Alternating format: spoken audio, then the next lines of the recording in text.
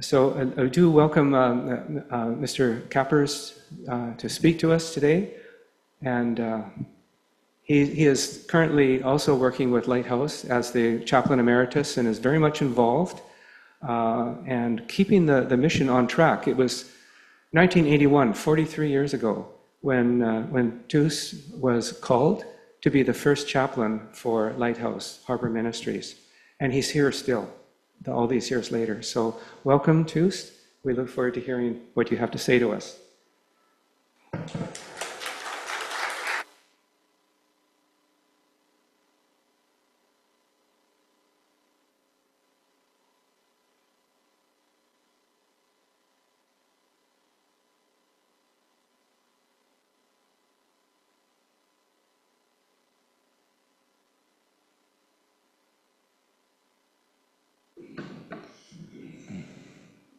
Thank you.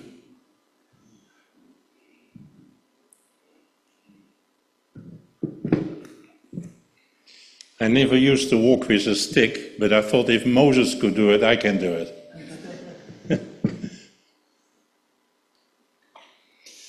Anyway, thank you so much for your very kind invitation.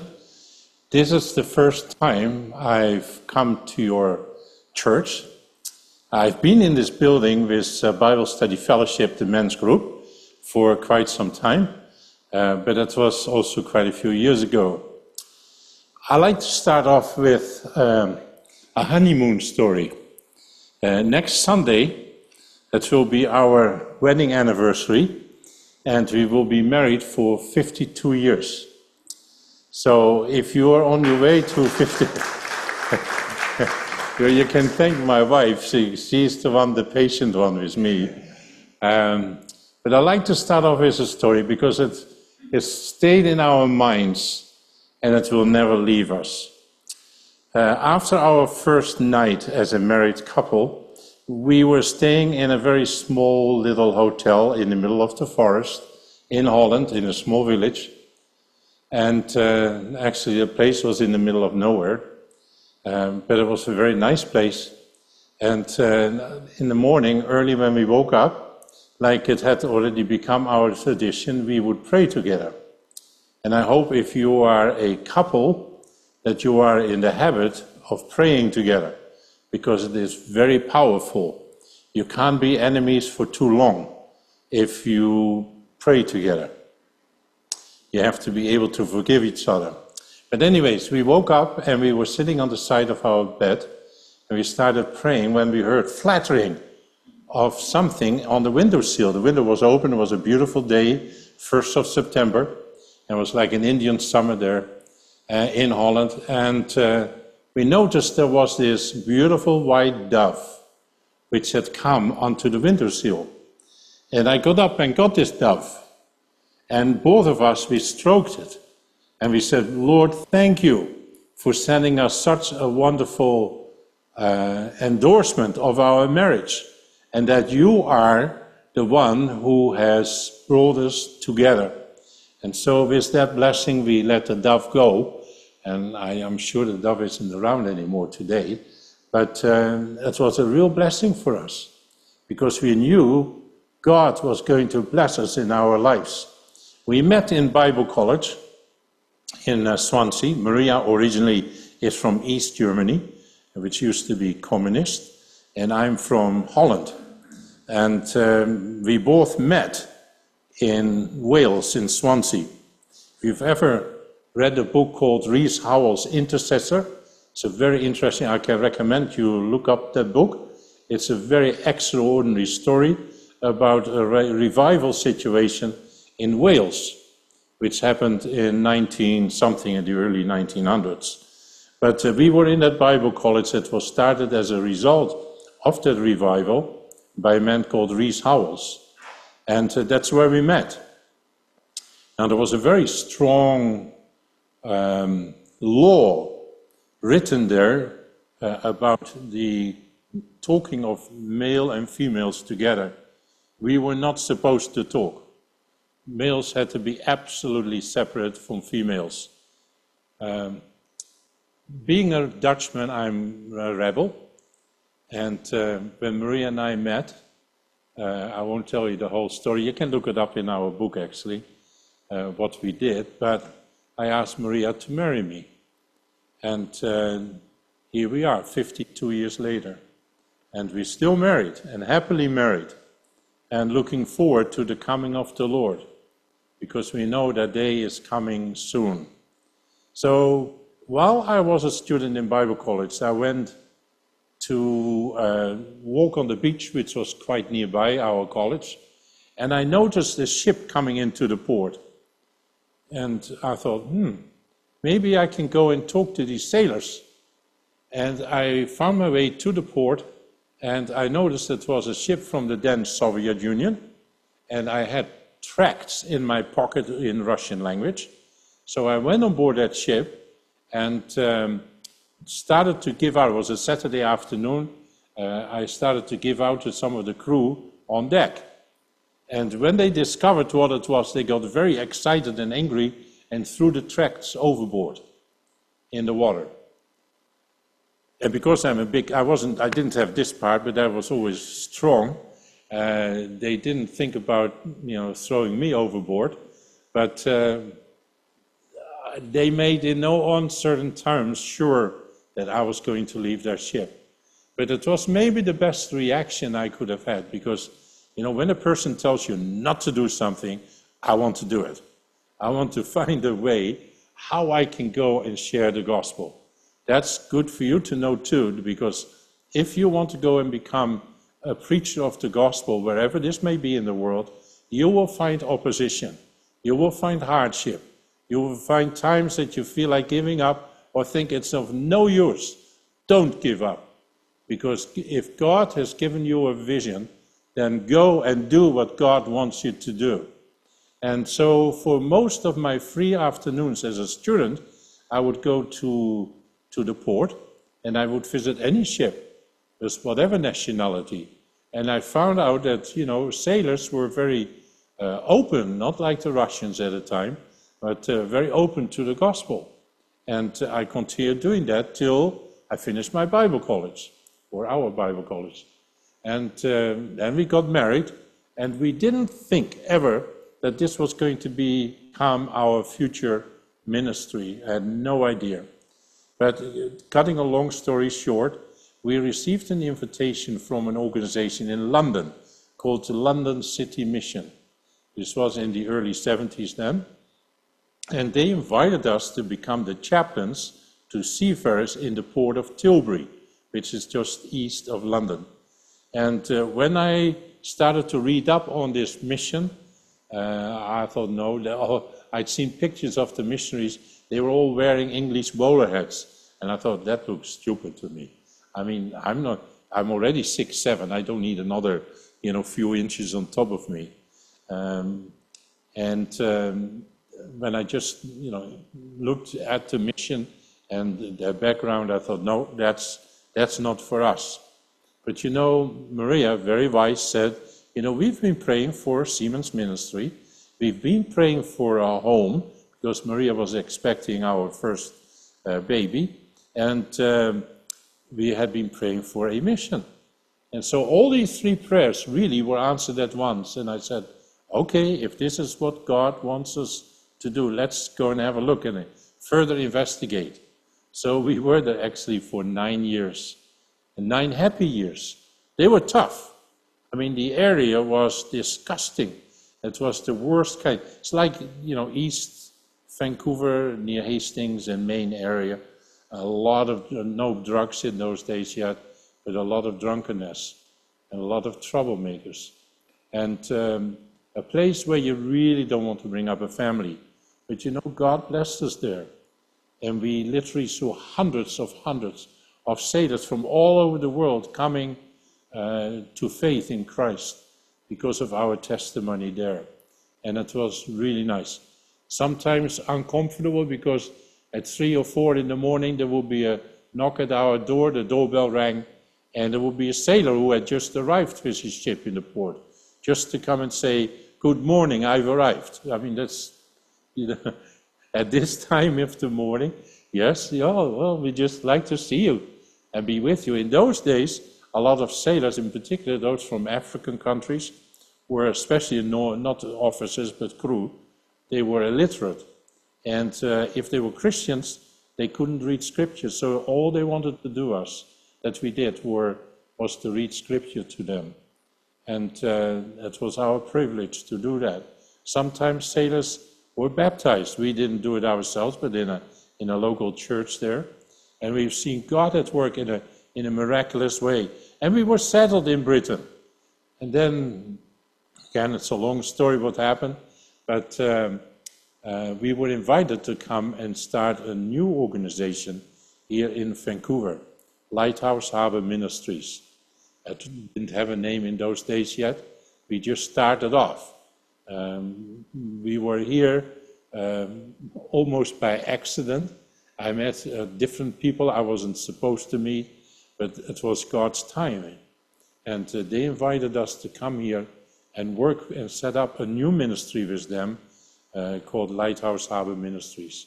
And so 41 years ago now, 42 years ago, 43 years ago almost, we came to Vancouver, not knowing what was going to happen. But very soon, after we arrived, we got some gifts coming in. Actually, a church that was quite close by here, 20th and somewhere, closed their doors. And they came to one of our prayer meetings, which we started, and they came to bring, I think it was $75,000 for the establishment of a new Siemens Center. And that was a blessing. And so we knew we were on the right track. It was tough because we left our family and friends behind in Europe, and living here in Canada was a long way from everyone, and we had no new friends yet. But God blessed us, even here. And so we started looking around. The board, the committee, they said, okay, well, let's go and look around for buildings on the North Shore. And again, cut a long story short, we came across this particular building in which we are still today, which we opened the doors in 1985, Christmas Day, 85. And thousands upon thousands upon thousands of sailors have been through those doors already by now. And it didn't only stay with the North Vancouver Center, and the Lord added to our number in staff members, in other chaplains, and with an administrator.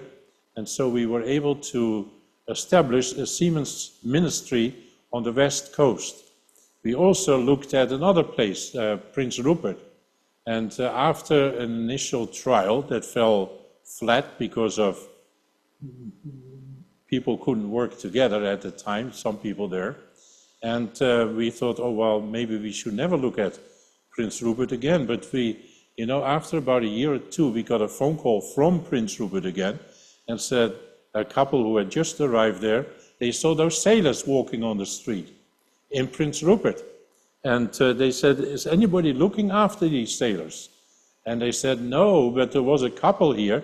They tried to set up a ministry. Well, who are they? And so I got this phone call from Prince Rupert, and they said, can you come over and help us set up the ministry here? I said, sure we can. So Marie and I went together a few days later and spent, I think, a week or so there. And a new mission was started, Lighthouse Harbor Ministries, Prince Rupert, which now has its own full-time chaplain. He's Zito, and Zito comes from the Philippines, and he's a full-time minister. One of the problems that Prince Rupert has is that there are not too many workers, not too many volunteers. I don't know what Lighthouse Vancouver could do without volunteers, because we have so many of them. But in Prince Rupert there are, population much smaller. The number of Christians is smaller as well. And so, what do you do? It was interesting. But they continued going on, and they still today, they have their own building, which is owned by Lighthouse Harbor Ministries Vancouver, but we're leasing it to them for $1 per year. And so they're happy to use it and to win sailors to Christ. That's our main aim. Our purpose is to preach the gospel to seamen of all nations. I said to Rob earlier on, Rob is a very faithful board member and worker on the ships as well. I said, you know, in the very beginning, we made an agreement with the Lord. I don't know if you ever made agreements with the Lord. We've done it in our lives, even in our married life. But we said, Lord, if ever we stop preaching the gospel, please shut us down. Now, that's quite something, because it means that if we would actually stop, you would say, oh, they will never stop preaching the gospel. I tell you, there are many organizations, or Siemens missions even, where they used to preach the gospel and they quit. They stopped. Like many churches where they've stopped preaching the gospel, where Christ did not become central and remain central in the message. And today, most of those places are shut. I know from my own hometown in Holland, where there were 4 churches of a particular denomination where I grew up, and they stopped preaching the gospel. Christ was not centered. Today, where there were thousands of people attending their services, nobody, actually most of those churches have been demolished, and the only one that is remaining is being used as a museum. So this is what can happen. We committed them to preaching the gospel. We want to do that because we know that without the gospel of the Lord Jesus Christ, there is no hope of salvation. We can pray and preach whatever we like, but it doesn't work. We must have Christ central. We must have him as our aim of proclaiming the message of salvation. So it's been exciting. Then quite some years ago now, Maria and I thought, you know, we hear about these cruise ships coming not only to Vancouver, but to Victoria. And so we went down to Victoria, and out of the back of we found a place where the cruise ships come to. It's called Ogden Point. And we thought, oh, let's go and see what we can do to the crew of the cruise ships. Because cruise ships today will have approximately 1,000 crew on board. There's a lot of people. And most of them, besides doing some shopping, have really nowhere to go. So it was in our vision and our mind to set up a center there. But, you know, it's only seasonal because cruise ships only come from April to October, and that's finished for the winter months. So we approached the Harbor Commission, and we said we would like to set up some ministry here and help for the seafarers. And they said, okay, we like that. We would encourage you to do that. And so we purchased a very large tent, a marquee tent. And we set it up right at Ogden Point, right in between where the ships are. And if you would go there tonight or even today, right now, you will find sailors there. Some nights they have over 100 people in that place. They come, and the good thing about those ships is they're on a regular run between Alaska and Seattle, and they stop over in Victoria. So it is really helpful in follow-up work and building up contacts, whereas our ministry here in Vancouver and even in Prince Rupert is of sailors who come and we might never see them again. And of course the ships, the cargo ships, are much smaller. There may be only 22 men on board and not more.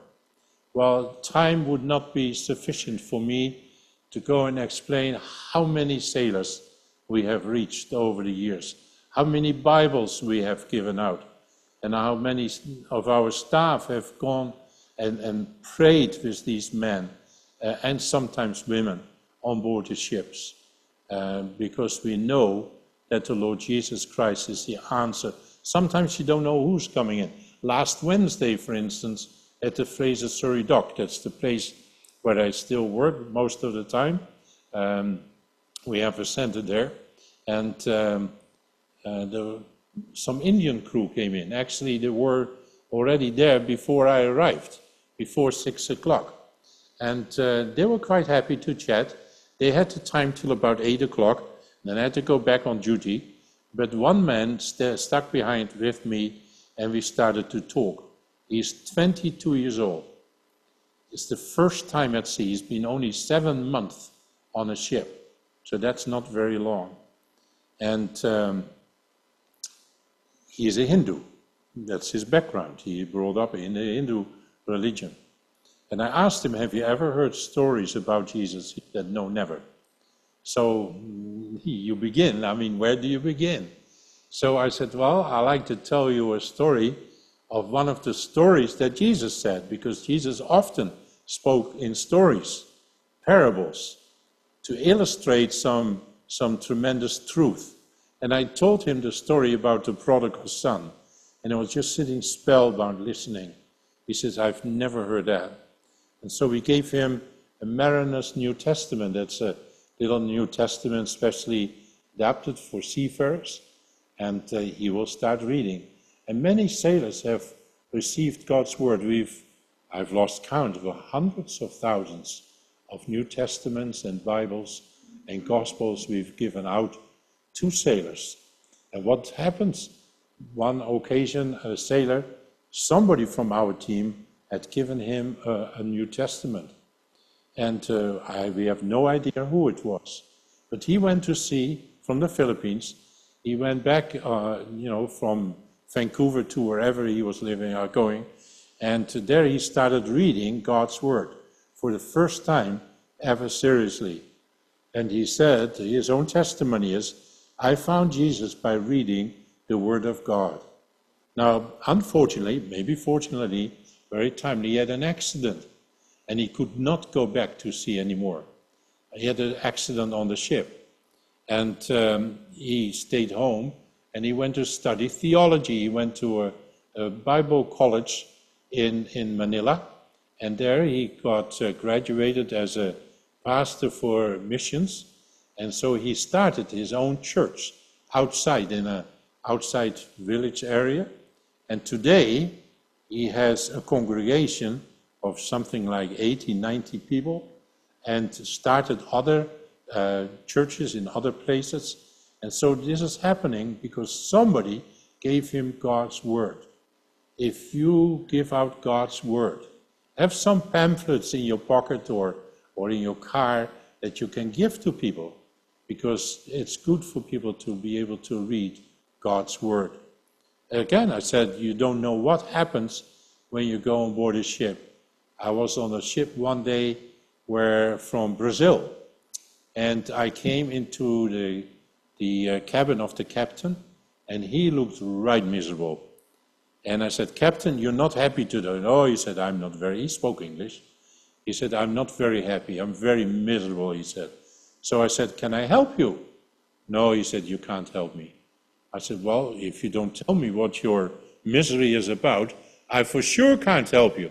But if you tell me, who knows what happens? He said, you're sure? I said, yeah.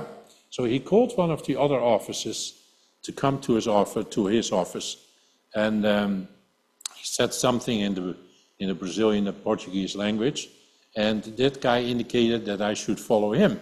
And he took me midship to a strong room, which had no windows. It was there for instruments and cables and whatever you need on deck.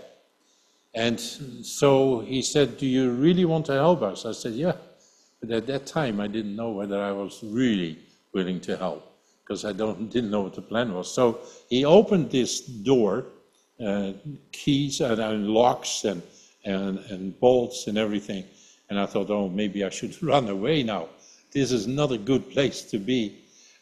So he opened the door a little bit, and then he literally pushed me in. And I thought, oh no, what did I do? I was stupid to say I can help. And then the door closed behind me. That's it. Well, if you've ever been to a place which is pitch dark, where there is no window, but you can sense there are other people there. And I thought maybe there are other missionaries who tried to help. Who knows what happened? But after my eyes got used to the dark, I noticed there were 4 other guys there. And I asked them if they spoke English. They said yes, and then their English was reasonably good. And I said, what do you do here? They said, well, and then they told me their story. They'd been stowaways on that ship ever since the ship had been to Kenya. And they said, we'd come to the ship because we wanted to escape from our country and hoped to come to America. I said, well, you're not in America now. And they said, well, we know that. So they went from Kenya, a few days out, they were discovered.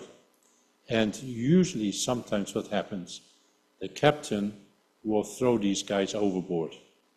If you can swim for a few days, you're lucky, but of course nobody can. But this captain was good. He did not throw them overboard. And instead, he just let them be on the ship. And they had to help with the crew, was cleaning and stuff, and he would feed them. And the ship came to Taiwan. And he thought he would be able to, unload his people there. But the Taiwan government says, oh no, they're not Taiwanese. And by the way, you have 4 more men, you need an additional lifeboat on your ship. That's a lot of money. And so they were salespeople. So they had no other choice. They wanted to leave the port, they had to have another lifeboat. So they got another lifeboat. You can understand that the company, the Brazilian company, was not pleased with the captain. Why didn't you get rid of these men? But the captain had a bad feeling if he would do that. So they came to the United States, the country of desire for so many. And 3 men jumped overboard in the river. This was near Portland. And all 3 were picked up by the Coast Guard, which meant that they were taken back to the ship, and the shipping company was fined in those days about $30,000 per illegal entry into the country. And that's not being paid by the ship jumpers, but by the shipping company. This was bad news, worse. So by that time, they locked them up into this stronghold on the midship, and they said, this is where we are now. And they asked me, where are we now? I said, you're in Canada, in Vancouver. Oh. He said, far from America? I said, no, but you're not going to get to America from here. And they weren't allowed to come out of that shed. And so they said, can you help us to get off the ship? I said, well, I don't know, but I'll try. When is your ship? Well, I went back to the captain. I banged on the door, and they took me back to the captain. I said, Captain, I will try to get these men off your ship. He didn't believe me. I didn't even believe myself, to be quite honest.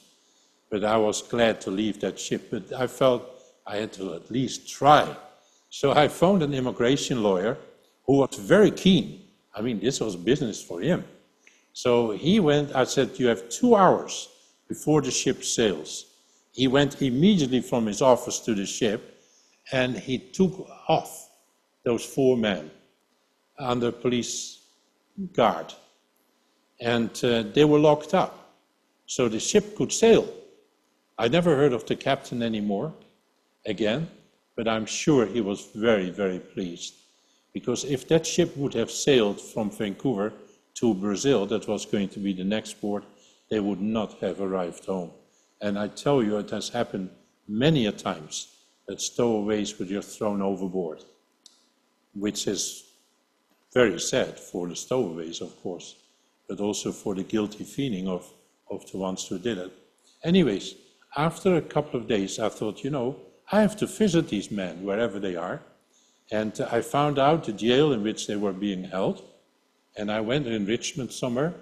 And so I went down there, loaded with ammunition. That's my New Testaments. And I came and I was allowed to see them, all 4 at the same time. And I was sitting behind one side of the barbed stuff, the bolts. And the other guys, they were literally in prison. They were on the other side. And we could talk openly. And man, I've been in prison visits before, but the people generally look pretty miserable. But these guys smiled. I mean, they had the biggest smiles you could imagine. I said, "You look happy." "Oh, we're very happy." I said, "Why are you happy?" Well, they said, now here in prison, they ask us, "What do you like to eat for breakfast? Do you like to watch television? Or do you like to play basketball? Do you want any newspapers?" And so they said, never, any time in our lives has anybody asked us these things. We were part of a gang, and we had to rob people in order to sustain ourselves. That's how but now they ask us what we would like to eat. I said, yeah, you live now a life of luxury compared to where you were. But I said, you're in prison, you see. You're still locked up. It's like a bird in a cage. You know, the bird can sing very nice like a canary would, but he's still in a cage. And these guys were locked up. They said, well, we're very happy. And that was the last time I saw them. I think that Canada sent them back home to their own country. I've, of course, never heard again. We might know in eternity what happened to these men. But you know, it's amazing. What really has spoken to me is that you can be as happy as can be in this world and yet be in jail. You can be imprisoned in the prison of sin. You may be a prisoner held there by Satan himself, and he won't let go unless Jesus comes in and sets you free. And that is the message which we've given to seafarers over all these years. Some sailors are very sad when they come to Vancouver because they get bad news. You know, in the olden days, I can talk about the olden days now, 50 years ago, when we first started to get involved in Seamen's ministry, sailors couldn't correspond with home except through letter writing. And then it became that sometimes they could phone if there was somebody in the neighborhood who had a phone, and you had to do time and charges and all that stuff more. And then it became better. The phone cards came along, and they could use phone cards to phone home, and more people got phones, and then they started to have the cell phones or laptops. And all those things we provided for in the Lighthouse Seaman Centers. They could use free of charge. And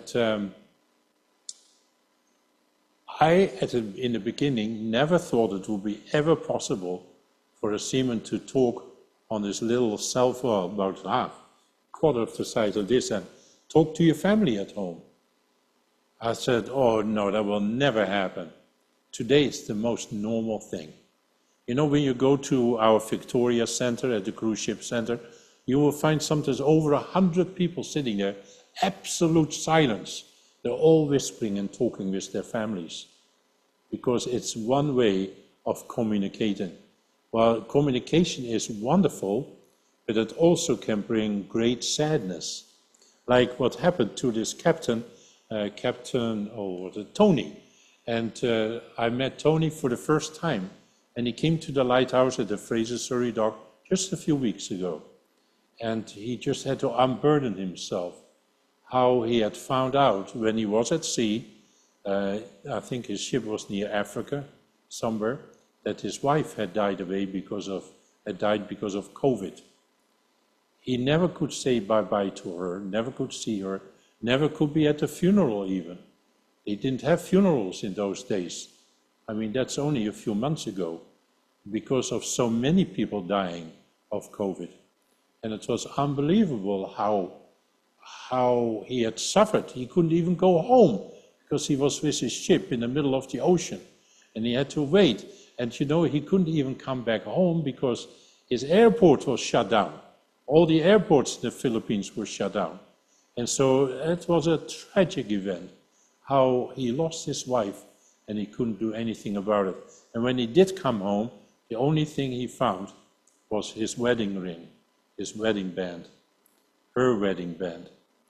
Because all the people in those days there were cremated. And because so many had died, There was no farewells, no services, nothing. And so sailors go through hard times, or they go through very happy times when they talk to their wives and they say, "Oh, we've got a baby." And so some sailors so happy, "Oh, we've got a baby." And I asked, was it a boy or a girl? I forgot to ask. But it's happy times. We meet those too. And so that's the work of our ministry to seafarers. If you're interested to come and join us, I would suggest you talk to Rob, because he is very much involved in the ministry, and he will maybe even take you on board ship. I don't know if you do that, but he will take probably people on board ship just to give you an idea what it is like to visit seafarers. It's exciting. It's wonderful. And at the first ship ever I had been on, I never thought that this would happen. But what God does is good, because he has a purpose for it. And quite honestly, I know that we are at the end part of our ministry. We're not 20 years old anymore. But I know that it's been good to be able to serve God. It's been very wonderful. One of my old pastors, who wasn't a God-fearing man, when I told him I was going into mission, he said, "How are you going to make money?" And I really didn't know. I never thought about that. Even my old boss said, "I'm not going to send money to you wherever you were going to work." I said, "I realize that." And then he asked me this question: "Do you think the ravens of Elijah are still alive?" And if you know the story, when Elijah was in hiding, God sent ravens to bring him food. So he said, "Are the ravens, are they still alive?" I said, "No." And I didn't know the answer, but I found out after all these years that although the ravens have died, the God who sent the ravens is still alive today. He is alive, and he meets all our needs. When God says go, he gives you the means and all the supplies you need from day to day. We had once a unique situation, and that's the last of the stories. We went to Costco. Costco has these little cafeterias on the side, and Marie and I were having our lunch there, and the guy next to us was writing and busy looking on his phone and writing more. And so I was curious.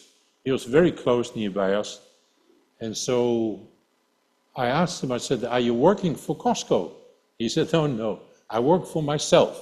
"Oh," I said, "What do you do?" He said, "I work the stock market."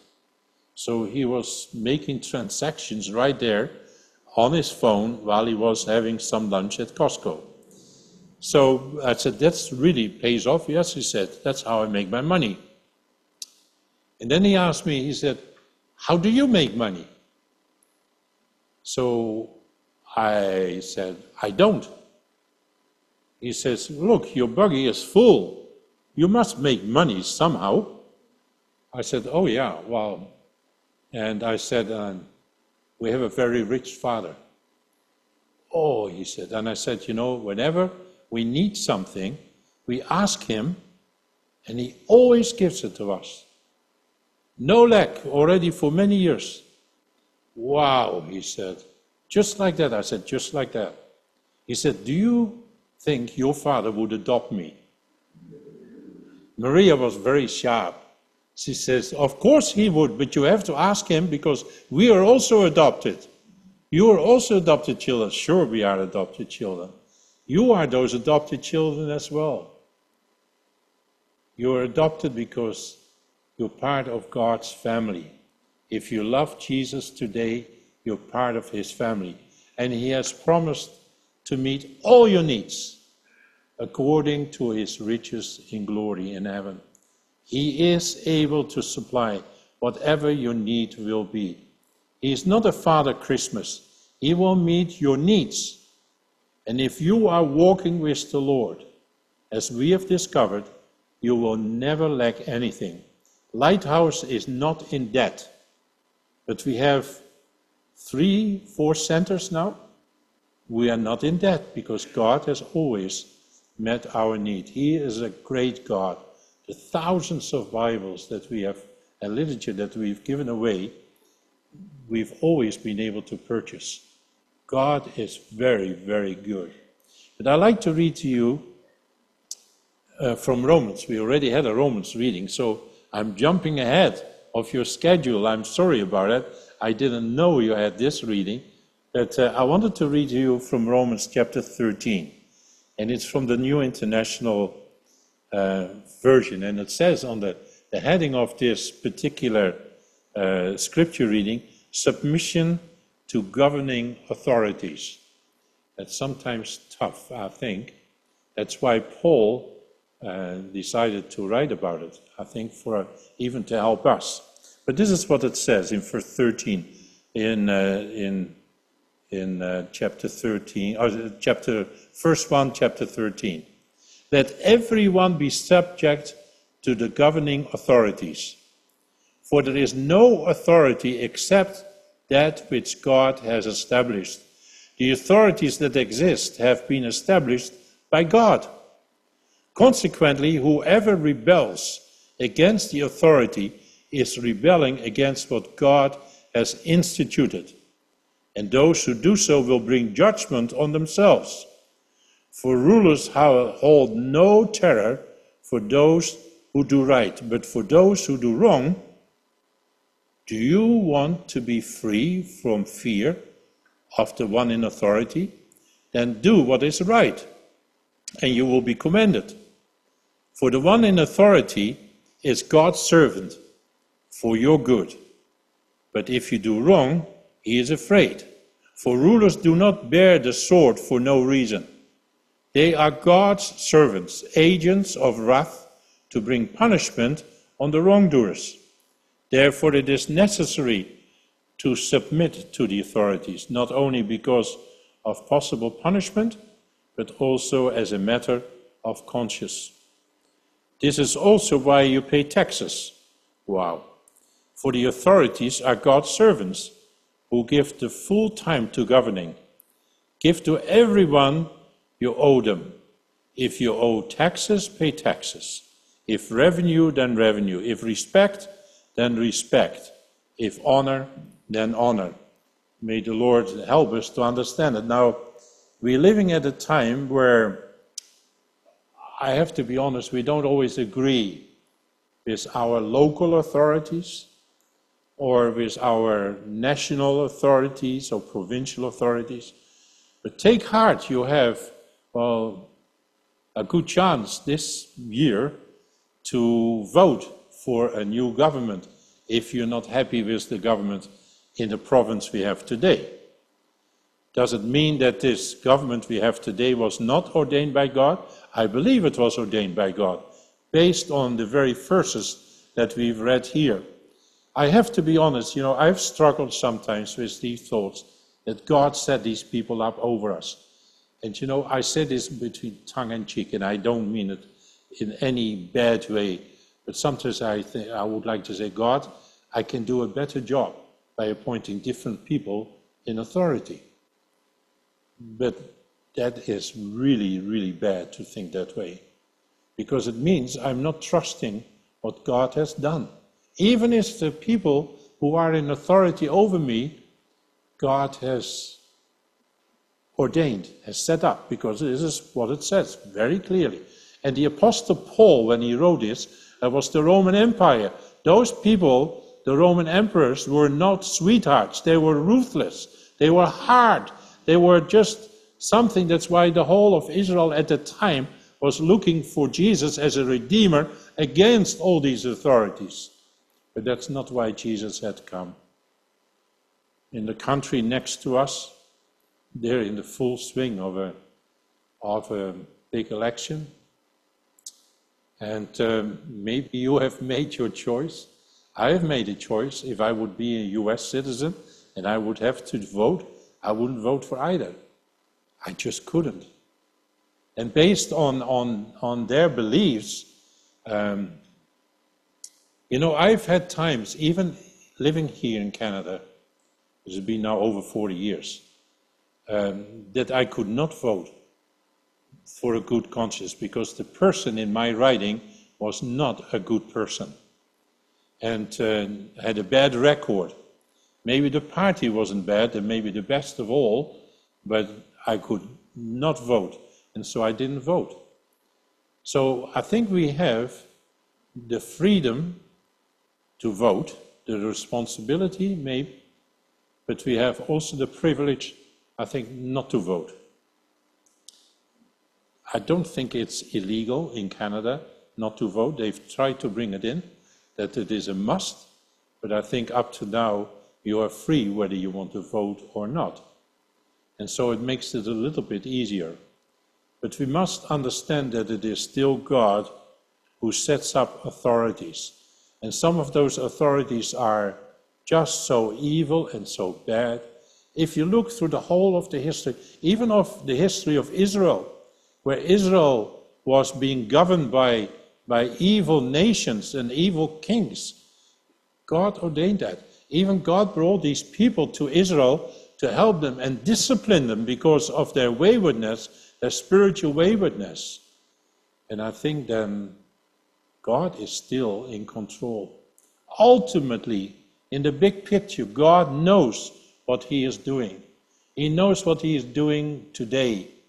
He knows what He is doing tomorrow. Because the ultimate will be when Jesus will be put as the King of Kings and Lord of Lords over all the nations. He is overall in control. And you can vote for Him now. You don't have to go to a voting booth, but where it is in your own heart.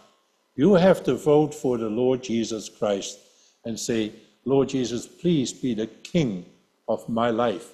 I'd only been a Christian a few weeks when an elderly lady came up to me in my hometown and she said, Teus, tell me, you've become a Christian, you say, but did you really make Jesus King of your life?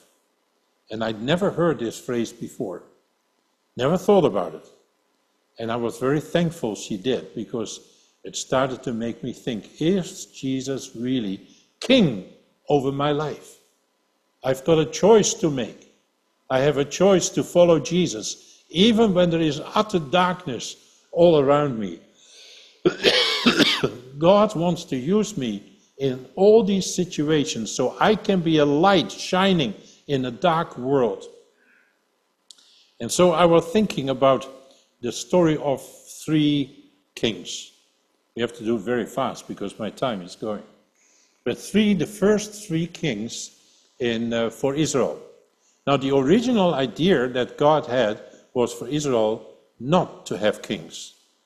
And He had judges, and judges were there when Israel had gone astray spiritually, and other nations came in and dictated over them, and then the nation would cry out to God for help, and God would give them a judge. But there came a time when even the judges were not good enough anymore for the nation of Israel. They rejected it, and they said, we want a king like our neighboring kingdoms. And Samuel, the prophet, who anointed kings, really felt his nose put out of joint because he thought that they had rejected him. But God said to Samuel, no, they've not rejected you, they have rejected me.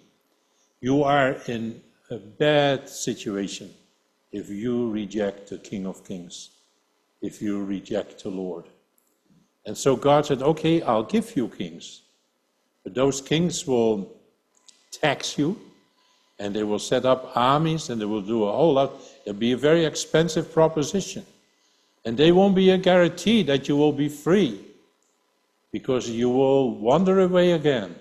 And I will have to send enemy nations to you so that you will be brought back to the land. And so the first king was King Saul. And the name of Saul means prayed for and asked for from God. I think maybe it will be a better translation, prayed for and demanded from God, because they demanded the king. The second king of Israel was David. His name was Beloved, and he was God's beloved. He was a man after God's own heart. Wonderful title to have. If you will be a man or woman after God's own heart. And then the third king is Solomon, and his name means peace. Now, there are good points to each of these kings and bad points. The good points, Saul, for instance, although he didn't finish very well, but in the beginning he was a very humble man. We are told that Saul, King Saul, was head and shoulders above most people. And if you have difficulty thinking what that looks like, it's me. I'm head and shoulders above most people. But that's where I want to have the comparison stopped, because I don't want to be compared to Saul. But Saul was a tall, big man, handsome, and in the beginning he was very willing to follow God's way. He wasn't keen even of being a king.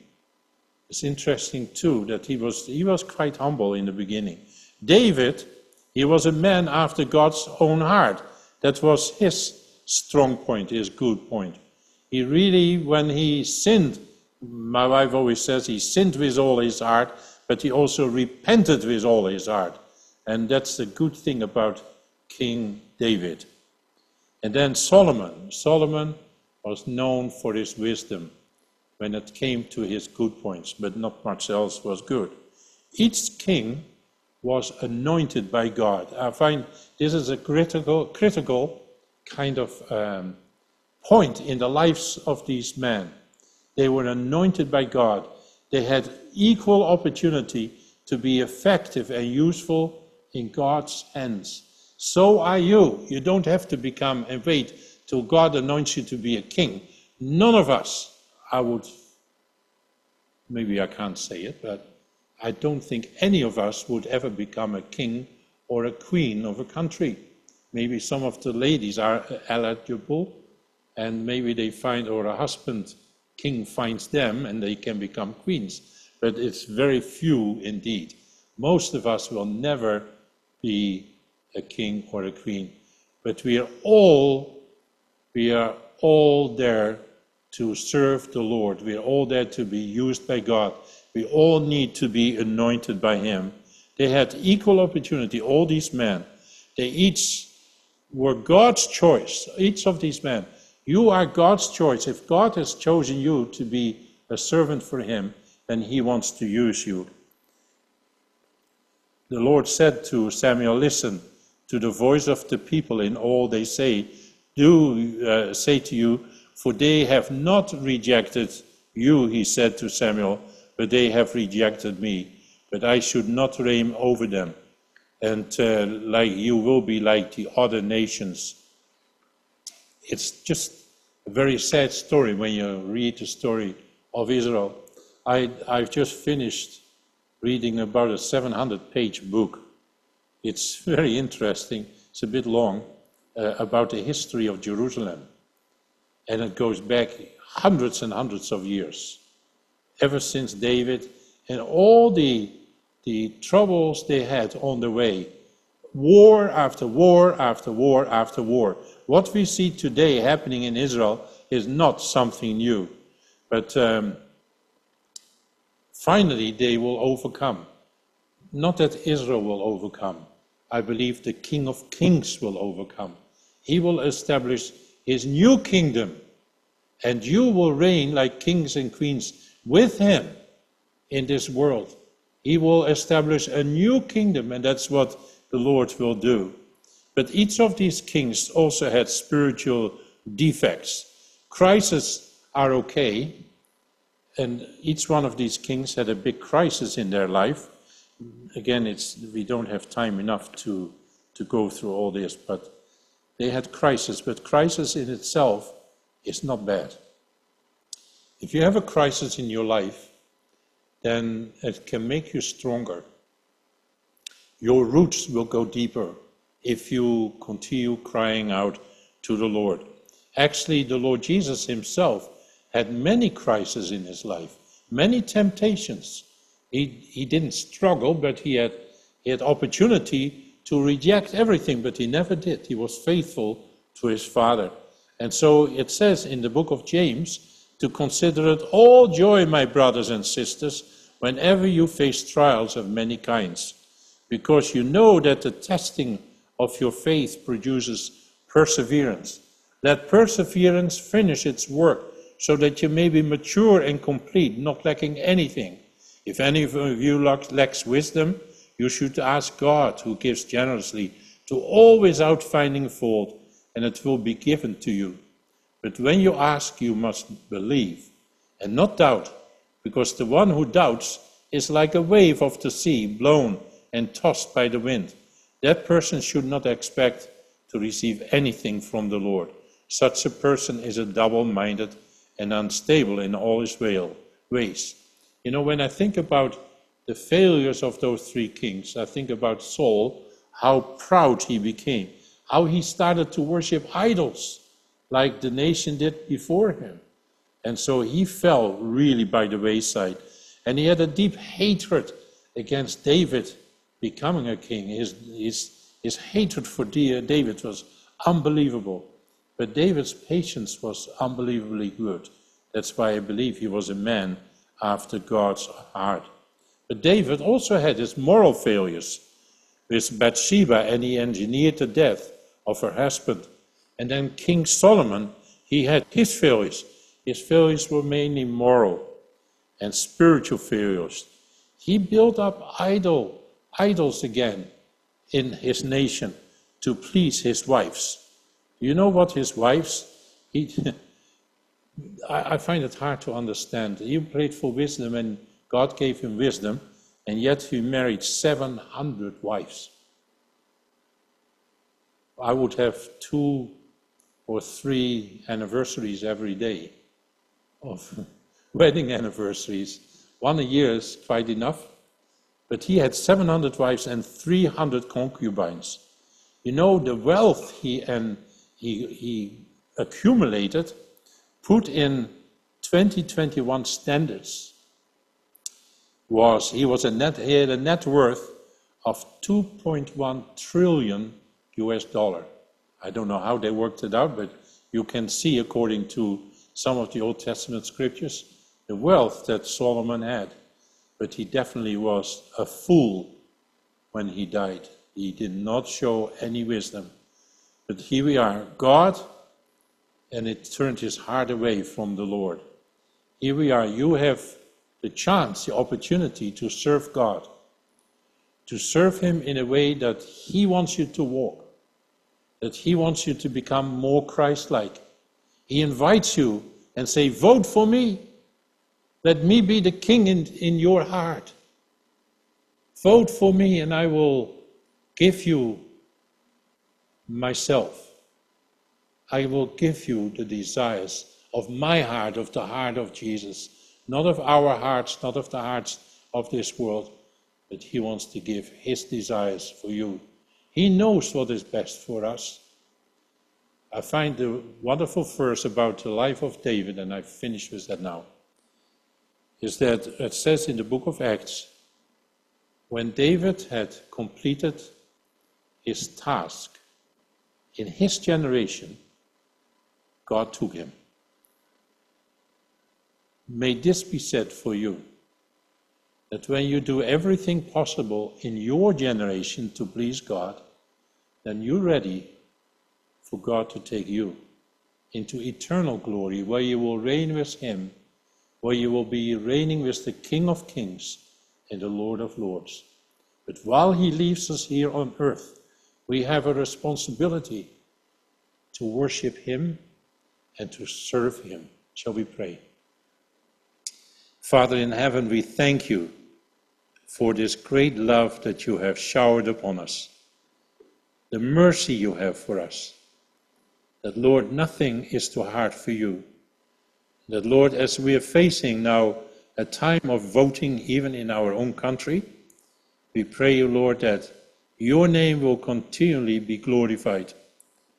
And we ask you, Lord, that you will just shower your blessings upon your church, upon your beloved church, so that we might be fruitful in your service. We ask you in Jesus' name. Amen.